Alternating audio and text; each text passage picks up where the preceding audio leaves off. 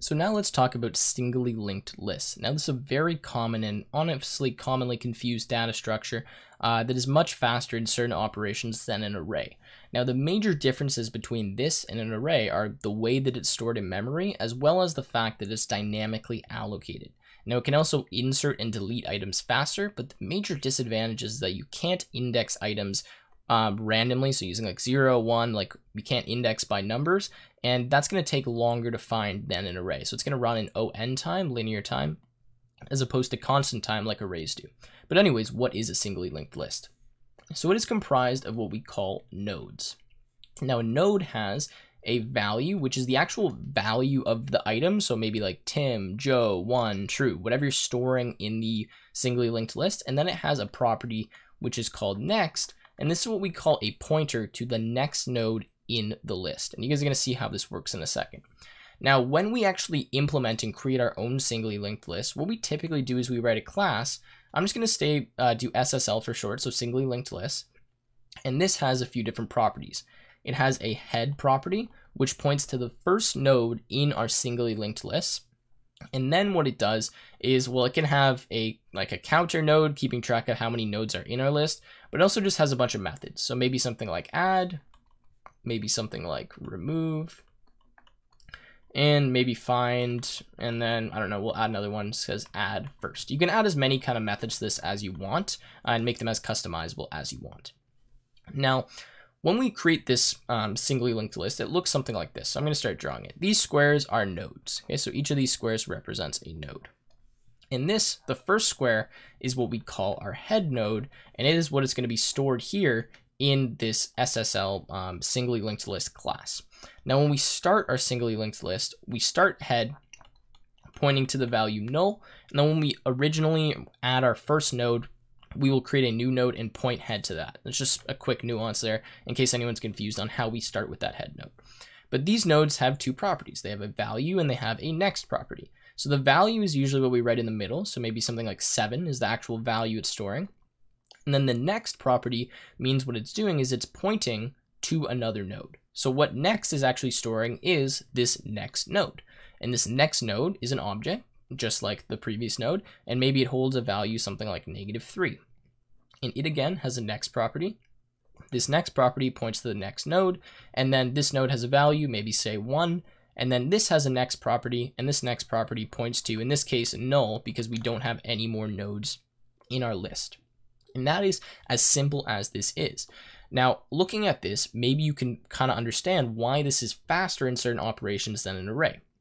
Now, first of all, this is dynamically allocated, which means that whenever you add a new node, all you need to do to add a new node to this is simply find the last node here. So loop through our list, traverse, find this last node, which is 1, and then set its next property to a new node that has whatever value in it that we want. So now we'll say our next value is maybe 8, and then this next property, well, goes to the next node, which is null because there's none left. And that's all you need to do to add a new node. So it's a lot faster than having to shift every single element. Now, that being said, we still need to find this last node in the list to add it to. So we have to search for that, but it is faster than an array to add that. Now, same thing here if we want to insert a node somewhere else. So let's say we want to insert a node. I'm going to keep that null there. And we want to insert it in between 3 and 1. So I want to insert that same node, which was 8. Has that next property. Well, all I need to do this, rather than shifting every single element in memory like we did with arrays, is change the pointers on these nodes. So I'm going to change the pointer on this node to be equal to 8, and then I'm going to add a pointer from 8 to 1. And that way, now when we loop through our list, well, we go 7, -3, 8, then 1. And it doesn't change the memory location of these nodes, which saves us a lot of time. So I'll change this pointer so it goes down to 8. And then 8 now is going to point to 1.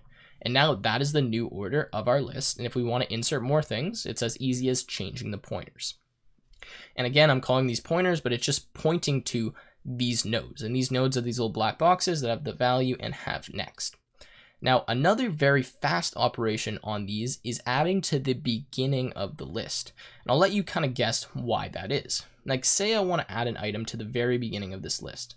All I need to do that is put a node. Maybe we put one up here. I'm just drawing it small because it's kind of hard to put here. Let's say the value is -1. Now all I do is I add a pointer to this head value and I repoint head, so now it goes to this. And now when I want to access 7, all I have to do is traverse through -1, then 7, then -3, and so on. And now this is the head node and the first node in our list. It's very fast to do that because all you need to do is just point to the head and then change head to be this new node that we've added in. Very fast, right? And that's why it's really, really nice and a lot of people like using it. Now, another massive advantage of the singly linked list is they don't use a lot of memory because they only have these pointers that are going to one other node and a value, as opposed to a doubly linked list, which is, or not doubly, double linked list, which is something that we'll talk about in another tutorial. But anyways, that is kind of how, you add, remove things and add to the front. Now I'm going to show you with a little bit of pseudocode how we can actually do these operations. So add, remove, find, add first, because a lot of people get confused on how that works. So let's kind of just make this list a little bit simpler now and get rid of all those insertions I was doing. And hopefully you understand how this pointing works. This head is all that we need to keep track of in SLL. Since we have access to this head node, all we actually need to do is keep going from the neighbor, so the next of head and the next of that next and the next of that next of that next, to look through all of the different elements that are inside of our linked list. So I'm going to do this with a while loop. It's very easy to do, and I'm sure you guys can probably figure it out on your own, but essentially we're going to start and use a variable, if I get out of my eraser here, that's called current. Now if I say current equals head, what I'm going to do is make the condition on my while loop, while current does not equal null. So immediately this catches for us the first condition, which is we have nothing in our list. So if we want to be traversing the list, and I'm just showing you a very basic traversal here, if there's nothing in our list, we won't bother even looking because current is going to be equal to null, right? Now, if it's not, and we do have a node, then we can repeat the next process.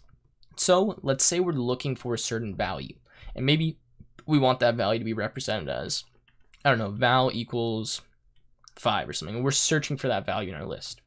Well, what we can do is we can say if, and in this case, current dot value equals val, then we can simply break out of this loop because we found what we're looking for. And then maybe we print out where it is or whatever we want to do, right? But that's how we can like search for a value.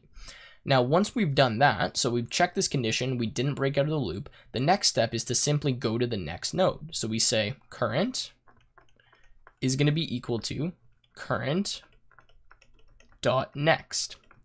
Now, I'll walk you through this and kind of run this whole piece of code for you, but this is very straightforward. All we're going to do is keep going to the next node until eventually there is no next node to go to.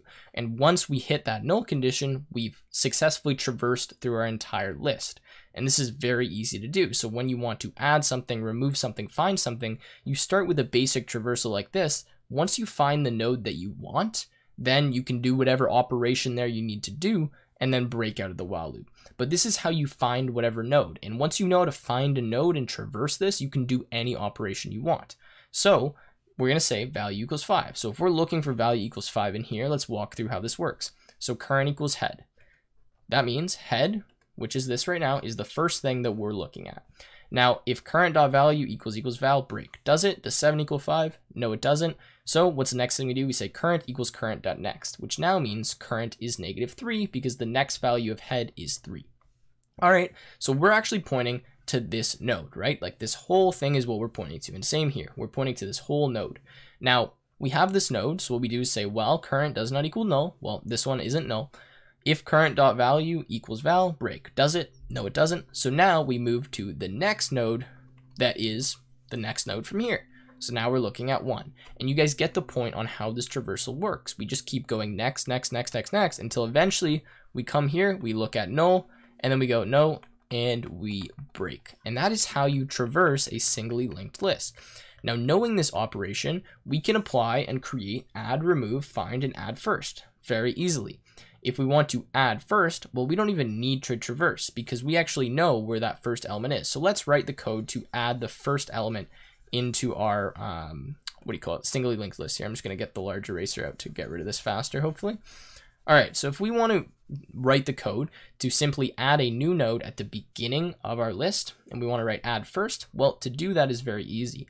all we're going to do is say, in this case, I'll say n equals node like this. And then maybe we'll set a value for it. So we'll say the value is like 10. Maybe we pass that in through a parameter. However this node is working, however we're setting the value next, we do that. Or, you know, to make this more transparent, we say n equals node, say n dot value equals whatever value we're adding. Maybe that's 7 or maybe it's 8. Okay, so we'll change that to 8. All right, so now the n dot value is 8.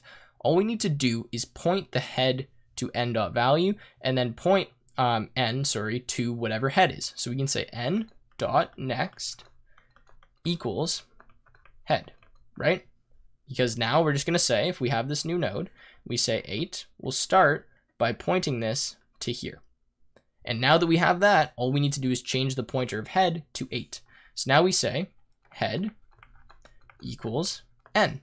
And now our head node is n, which is the new node we added, which is up here. 8 is now pointing to 7, and we completely have a singly linked list, and we've just changed the first element. And that is very quick. There's only 4 lines of code, right? And we can even do this in less if we had it set up properly. All right, so now that we've done that, let's talk about removing a node, or finding and then removing a node. So let's say we want to remove the node -3 there, and I'll leave that 8 in there for now so we can understand how this works. Well, we'll start by doing a traversal of our list. And we need to do this because we need to have access, if we're going to remove 3, to the node before that and the node after that. So we need to perform a traversal so that we can stop at the node before it and change the pointers accordingly so that 3 is removed. So what we'll do is that same thing that we've done before. So we'll say, I'll just say cur equals head. We'll say while cur does not equal null. And now what we'll say is if cur dot next equals, and in this case, whatever element we're looking to remove. So we'll say like r equals -3 for what we want to remove. Then what we will do is start changing the pointers. So we're going to change the pointer of whatever current is. So the next value is equal to whatever this next value is. So all we need to do to remove 3 is go like that. So now there'll be no pointer to 3, and then 7 will have the pointer to 1, so we won't have removed 1. That's all we need to do, because if you get rid of if you get rid of this one here, I don't know why that's doing that. Oh, I need to change this to that. If we get rid of this pointer, nothing points to 3. Even though 3 still points to 1, that doesn't matter because we'll never actually access 3. So what I do is just say cur dot next, or not next, sorry. Yeah, actually cur dot next is equal to whatever current dot next dot next. Now, the way that this works is the next value on current is -3, right? And this -3 points to 1. So all I do is say that current.next, which is now pointing to 3, is actually equal to whatever current.next.next is, which points to 1. So since we're pointing to 1 there, we just change this pointer to 1, and then that's all we need to do. And then we can simply break out of this while loop, and we have successfully removed the element. Now, if we reach a point where we've looped through everything, current equals null, then that means 3 did not exist, and therefore it did not get removed. And that is as easy as it is to remove and add things to a singly linked list.